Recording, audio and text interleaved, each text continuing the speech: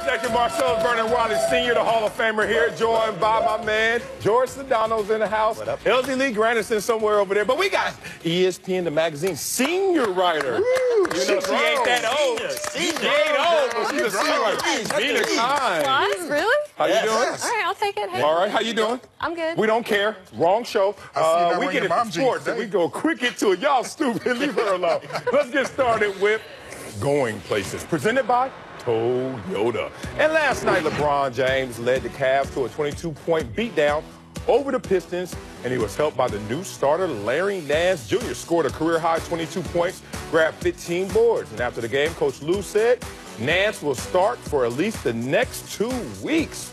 Should the Cavs stick with Nance in the middle? Yes, absolutely. And this cuts to what I was complaining about yesterday, which was the coaching and the lineups. They are so much better with these young guys in. Offensive rating when LeBron and Larry Nance play, 124. Defensive rating, 102. He is such an upgrade over Tristan Thompson. It's a no-brainer for me. Yeah. Well, if you look at the Los Angeles Lakers after the trade, they were pretty good defensively, and their defense just collapsed as soon as Larry Nance Jr. was gone. That gives you a sense of just how important he can be on that side of the ball. Not surprising at all to see these highlights right here. He's one of the most athletic guys, around. But the one thing I will caution, they beat the Pistons, right? 9th seed in the East. Blake Griffin's over there was supposed to help him elevate to be a playoff team. He did at first. He did at first. Not happening. He did at first. Look, as long as LeBron is on this roster, you have to play the players who play best with LeBron. It's a very simple equation. And some other numbers to look at with these two particular guys are the plus-minus numbers when they're on the floor. Plus 53 when Larry Nance is on the floor with LeBron. Minus 29 when they're off the floor. Okay? It's that simple. You put the guys who are best with LeBron on the floor with LeBron.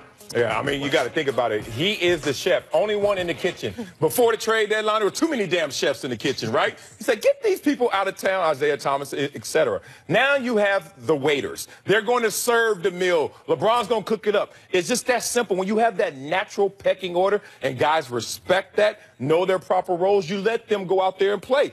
They're young, they're athletic, they're energy players, as coaches would call them, the remote controls. Those are the guys that go, hey, go give me the remote. They'll go get it while you sit there on the couch. LeBron sits there comfortably and lets everyone out there go do the work. Smart equation right here. Now let's get to a serious topic.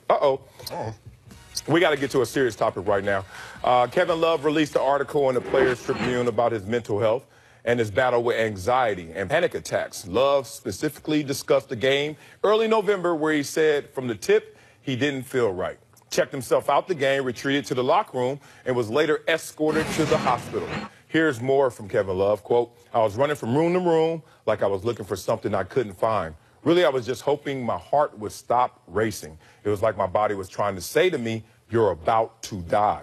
I ended up on the floor in the training room, lying on my back, trying to get enough air to breathe. George, your reaction to Kevin Love opening up about his mental health? Empathy. I've been there. I've had a panic attack before. I know what it feels like. Literally, I'd never had one just like him. And all of a sudden, I thought I was having a heart attack, and I was in my 20s. Wow. And I'm like, what is happening? What do you do? And then eventually you calm down, you chill out, and you realize what happened. I went to a doctor immediately, much like Kevin did. And yeah, I think that I empathize with him, because unless you've had this, you don't understand what that feels like. And unfortunately, in the culture of the locker room, I think that some guys may not view it the same way that I do and give him empathy. What are you guys' response to this? I think this kind of cuts to the larger shut up and dribble conversation, which is why do we want athletes in particular to weigh in on social issues or personal issues or mental health in this case? And it's because it is so meaningful for someone like DeMar DeRozan or Kevin Love, people who are regarded as the strongest, fastest people in the world, to talk about something that's been construed as a weakness in the past. It is so meaningful and will create, I think, a bigger impact than anything else he does. Well, I will say that when you read the whole article, the thing that stood out to me was the very beginning where it talked about be a man and what it means to be a man. And it's been my opinion for a long time, those 3 words are about as dangerous as any 3 words in modern-day society. Be a man prevents us from going to the doctor when we don't feel well. Be a man doesn't allow us to express ourselves to be human. Be a man is the root of misogyny and transphobia and homophobia. I mean, there's so many things about this hyper identification of masculinity that prevents us from doing the things that allows us to be human. So I applaud Kevin Love for being a man and being human, because those two things are one and the same, not separate. Yeah, it's interesting the elements that he described in terms of being a professional athlete. all the different resources you have. You have a nutritionist, a dietitian, you got a weight coach, strength and conditioning coach. You got everyone who's sitting there trying to add to what you are as the athlete. And no one's thinking about the person who's before the athlete. And he's talking about now, why don't we have a therapist on staff for every single team and make that something that is CBA related or more so. And it's interesting, you know, playing with guys. It's not to be a man that's always been a disturbing issue with the locker room, within the locker room. Because you got to think about be a man has the positives, the pros as well, which means fight through adversity. You know, not everything should crumble you in those situations. And that's part of what professional athletics is. But that's being an adult. That's not being a man. That's just being an adult. Well, I understand that. It could be a man, be a woman, but I don't want to just make it one-sided because we also know there are some attributes that are positive from fighting through it if you want to attribute that to be a man or be a woman or be a person. Thing about this, what I love, is like it signifies to everyone else out there who is not in that same position, that same platform, looked at with that same esteem, that you're okay. Yes. It's not just that the great ones are perfect. No, the great ones suffer as well. But they fight through that, and now they're letting you know what that fight looks like. Respect. Well, the reality is, and you know this playing in football, of all people, it's the sport where you're supposed to feel indestructible, right? You have to put that Superman cape on. But professional sports in general, we've created this situation where these guys do feel that way, and you almost feel like, in Kevin Love's case, if you read his story, he felt bad that he had to go to the doctor. Like, he's like, maybe I'm less of a man in this situation because of it, and now he's thankful he actually did that. But this isn't just about sports. I mean, in society, we still have a difficult time talking about mental illness or mental health in a way in which people aren't stigmatized. You know, whenever there happens to be an unfortunate mass shooting, we stigmatize mental illness with the violence because we haven't figured out a proper vocabulary to keep those things separate. That just because you have mental health issues doesn't mean that you're prone for violence. I mean, we have a long way to go just in general with this conversation, but I'm really happy that Kevin Love has opened this door. I am as well, but let's play devil's advocate here. And you know what's interesting I know about the locker room when I know how it translates? That if a guy has physical health issues, we say, hey, man, you're injury prone.